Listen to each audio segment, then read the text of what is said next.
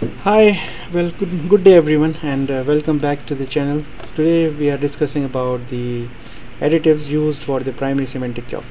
Before we look at the primary cementing job additives, let's look at what kind of scenarios we can have in the oil well. So in the oil well, when we are cementing, we might end up with a very high pressure zone, over pressured zone, and which might come to the surface and create problem for us. So there are chances that we might end up with overpressured zone, or there's a chance we might end up with a weak formation, so whatever cement you are injecting can go here. Then there's a chance that we are dealing with a very high temperature. So if there's a very high temperature, your cement goes down, do not move, just solidifies there, then your cement is gone. You end up with plugging the well rather than doing the proper cementing job. Then there's a chance that you have a freshwater formations nearby, near the wellbore.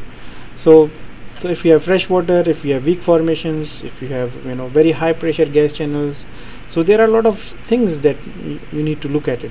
So when you do at the cementing, when you do the primary cementing job, at the surface you might need different properties, but as you go down you might need different properties. So what properties I'm looking for? I'm basically talking about the thickening time, the retard, and the viscosity, and so on. We'll discuss them.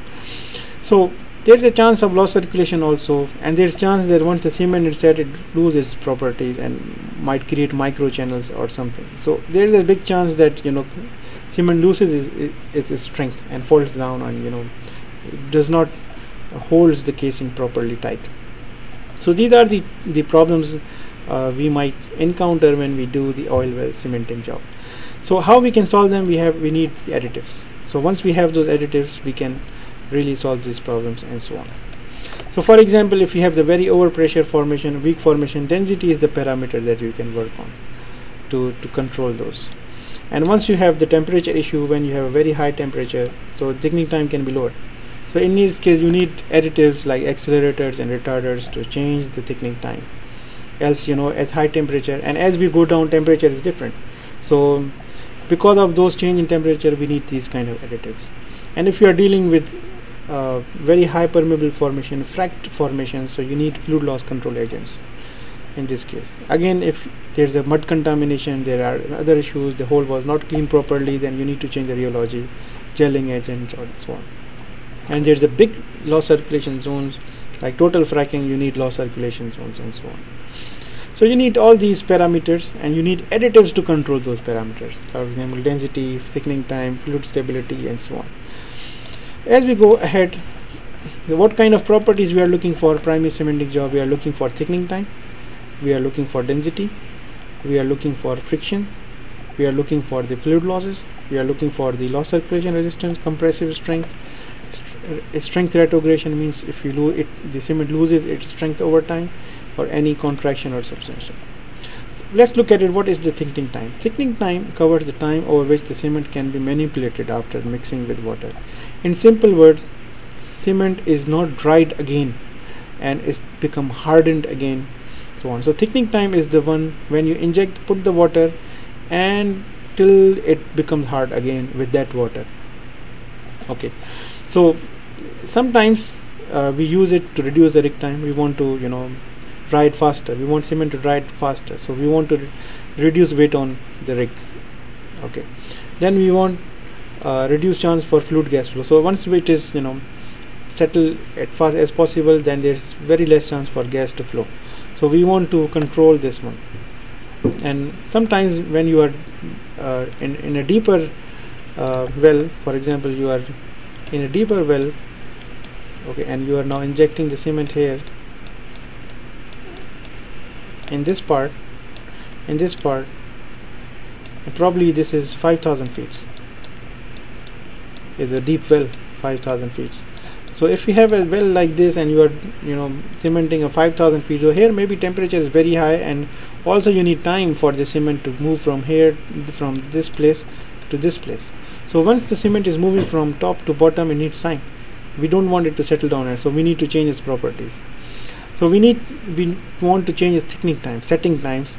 So how this is affected? It's affected by temperature, change in temperature, change in pressure, what kind of class of cement you are using, what kind of placing method you are using, okay, what is the additives you are using, so it can change all of it. Okay, so this is the thing. Then another thing is the accelerators versus retarders. So these are the you can see here, accelerators and retarders can help us to change this thickening time, what we are talking about.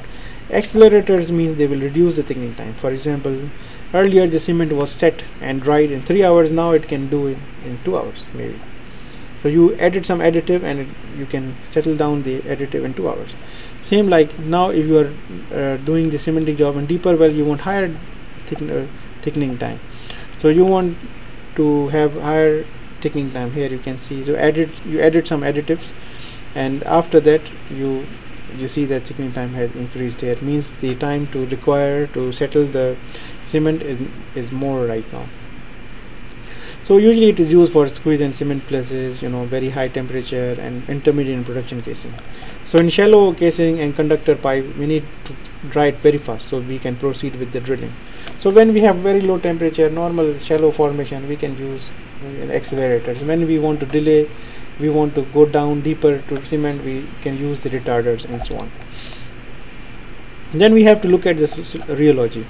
And for example, because if the viscosity is reduced, friction is reduced, you will not need a lot of pressure at the surface. You can move the cement very fast. Cement is very heavy, and if it's highly it has a very high viscosity and friction, you will need a lot of pressure. Pressure means the high pump activity, means a lot of electricity, so you can increase the cost. So if you reduce the friction, reduce the viscosity, your cost of pumping will be reduced, and you can save some money. In case you have loss circulation going on, so loss circulation means loss of those cement inside those formations. So you might end up with the loss of cement inside and create further problem and formation damage inside. So we don't want this. In this case, we want to so we will use the low circulation material to solve this kind of problems. So what are the standard accelerators and retarders we have? So accelerators, the common we have is salt, simple, sodium chloride and calcium chloride salt. This is the one we use for accelerator. Accelerator means surface casing or conductor pipe. So these were low temperature, so you can use this one to increase, so accelerate the setting time. So you can set it faster. So this is the 1% use of calcium chloride and 3% use of sodium chloride. You can see at this temperature, 90 degree, how the thickening time has changed for 3 of them. This is original, this is with 1%, and this is with 3%. And as 3% sodium chloride, you can see the thickening time is reduced. Before you needed 5 hours to settle that one, now you need 3 hours to settle and dry that cement once you added the sodium chloride in this one. And what are the common retarders? Means when you are deeper in well, so you might end up, you need to increase the thickening time. You don't want cement to set earlier, even it is not at the right place and it is just settled before that. So in this case, we have this lignosulfates. These are the standard retarders that we use, or the acid, carboxylic acids, we use them. So these are the very common standard additives that we use for the accelerator and retarders. As a dispersant for friction reducers, we have so much standard available. We have sulfonates, we have sodium polynaphthalene, we have polymers, we have organic polymers, we have lignosulfate. So we have all this stuff to disperse. As I said, if you reduce the friction, reduce the viscosity, pumping pressure, it will be less required, and you can save the cost, as well as you will avoid fracturing the formations and so on. So how they work? Basically, they absorb around the cement particle and they do not let them get closer, so there will be less friction between those items and so on. Then we have some further additives which are used for cementing. For example, if you want to reduce the permeability of the settle one, you use the bentonite, and if you want to reduce the throat size inside the cement, you can use the microsilica. So it depends wherever you are using and what kind of additives you are looking for. So these were the additives, general additives that are used for the primary cementing job. Now we'll look at the main problems during cementing operations, and in the next video we'll talk all about it.